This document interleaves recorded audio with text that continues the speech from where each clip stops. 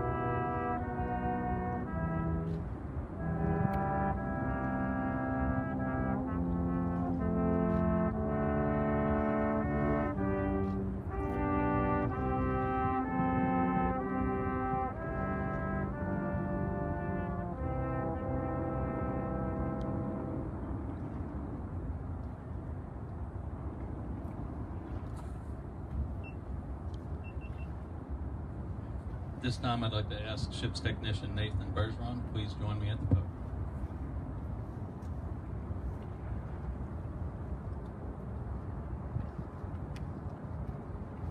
Following individuals are those hailing from Louisiana who were killed at Pearl Harbor, Hawaii, and the surrounding airfields on December 7, 1941.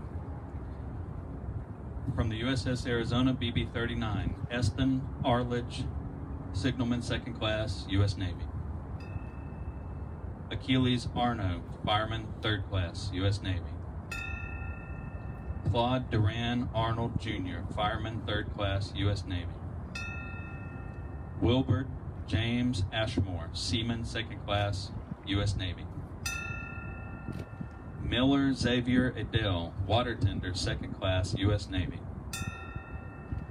Malcolm Clark, Baker 3rd Class, U.S. Navy.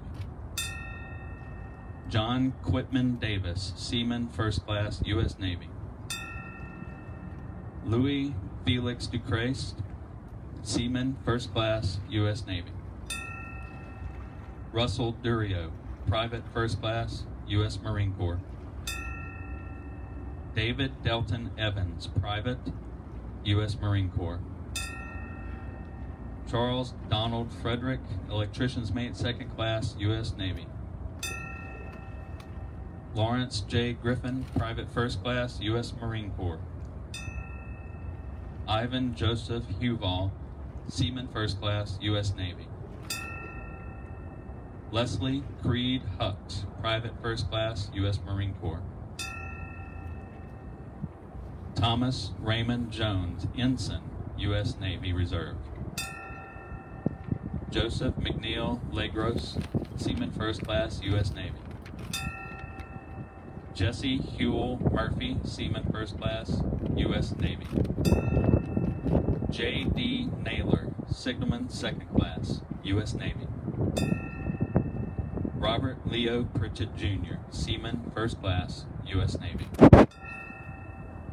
Wilburn Carl Roberts, Baker 3rd Class, U.S. Navy. Walter Samuel Savage, Jr., Ensign, U.S. Navy Reserve. William Edison Stoddard, Seaman 1st Class, U.S. Navy. Raymond Emery Tyson, Fire Controlman 3rd Class, U.S. Navy. John William Whitaker, Jr., Seaman 1st Class, U.S. Navy. Adrian Delton Williams, Seaman 1st Class, U.S. Navy. Robert Kenneth Willis, Jr., Seaman 1st Class, U.S. Navy. From USS Oklahoma, BB-37, Ralph M. Boudreaux, Mess Attendant 1st Class, U.S. Navy. Cyril I. Doucette, Mess Attendant 1st Class, U.S. Navy. Charles H. Harris, Electrician's Mate 3rd Class, U.S. Navy. Charles C. Gomez, Sr., Seaman 2nd Class, U.S. Navy. Robert L. Pribble, Fire Controlman 3rd Class, U.S. Navy. Houston Temples, Seaman 1st Class, U.S. Navy. Clarence Thompson, Ship's Cook 1st Class, U.S. Navy. Richard L. Watson, Seaman 1st Class, U.S. Navy. From USS California, BB-44, John A. Blunt, Jr., Private 1st Class, U.S. Marine Corps. Lloyd H. Couture, Seaman 2nd Class, U.S. Navy. Alfred J. Farley, Seaman 2nd Class, U.S. Navy. Roy E. Lee, Jr., Private, U.S. Marine Corps. Lloyd G. Smith, Seaman 2nd Class, U.S. Navy. From the battleship USS West Virginia, BB-48, William C. Jackson, Electrician's Mate 3rd Class, U.S. Navy. From the retired battleship USS Utah, AG-16, Joseph U. Connor, Fireman 1st Class, U.S. Navy. Harold A. Harbison, Lieutenant Junior Grade, U.S. Navy. From the light cruiser USS Helena, CL-50, Marvin W. Mayo, Fire Controlman, 2nd Class, U.S. Navy. And from the seaplane tender, USS Curtis, AV-4, George H. Guy, Seaman, 2nd Class, U.S. Navy. On Ford Island at Kanoe Naval Air Station, from Patrol Squadron 11, Rodney S. Foss, Ensign, U.S. Navy. At Hickam Field with the U.S. Army Air Corps 23rd Bombardment Squadron, William Hislop, Private 1st Class, U.S. Army Air Corps. And commanding Battleship Division 1 from his flagship, USS Arizona BB-39, Rear Admiral Isaac Campbell Kidd Sr., U.S. Navy, native of Bahia.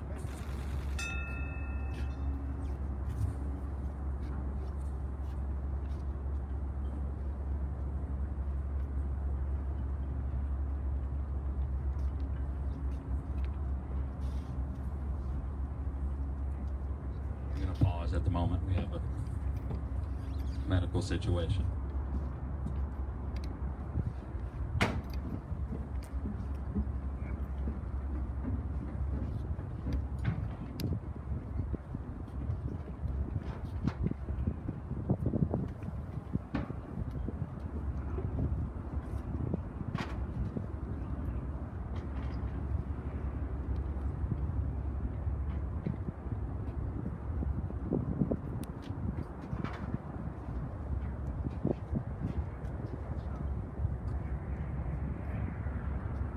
Going to be okay. All right. And we're going to add one bell for Navy Band Unit 22. And one bell for all other shipmates and comrades in arms lost among the 2,400 Americans killed that day.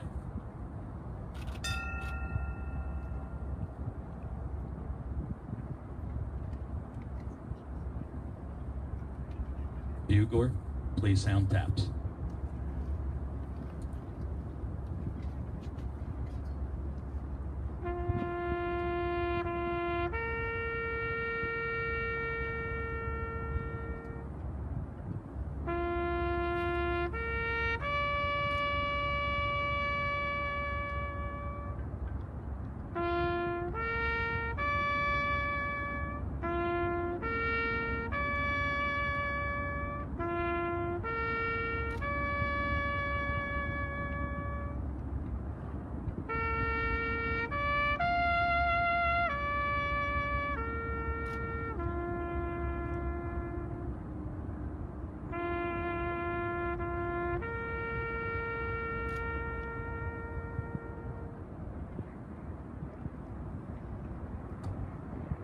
Thank you. Mr. Buckhawks, will you lead us in the benediction, please?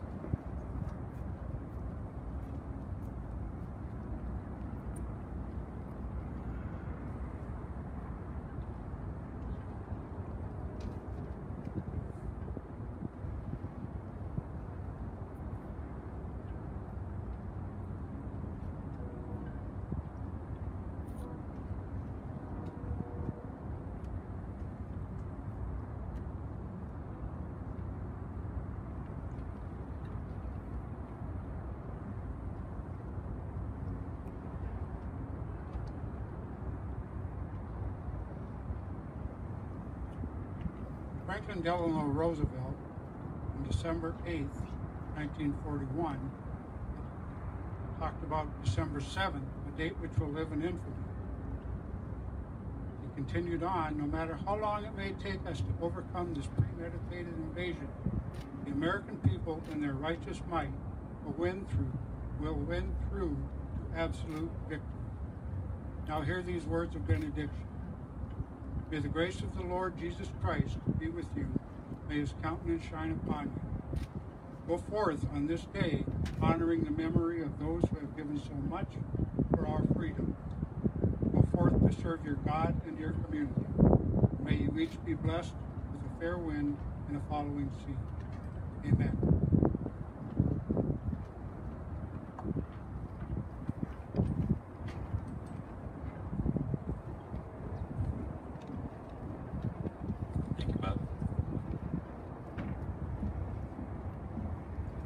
In 1941, hardly anyone in Baton Rouge knew where Pearl Harbor was. Very few people in the United States today can say the same.